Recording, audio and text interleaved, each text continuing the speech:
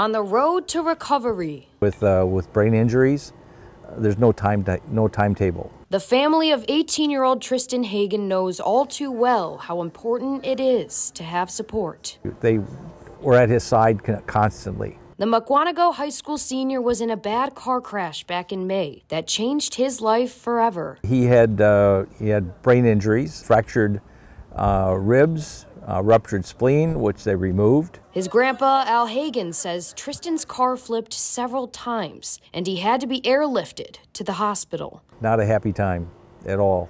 You know, if you want to say a good thing, it gives you a baseline. Okay, this was as bad as he's going to be. Fortunately, Al says his grandson has been recovering quickly. That's all pretty much attributed to Mom and Dad. They own Thinking You Florist on the south side of Waukesha, and they basically closed the business temporarily so they could be up at the hospital with him. But medical bills add up. That's where the Delafield community stepped in to help Saturday.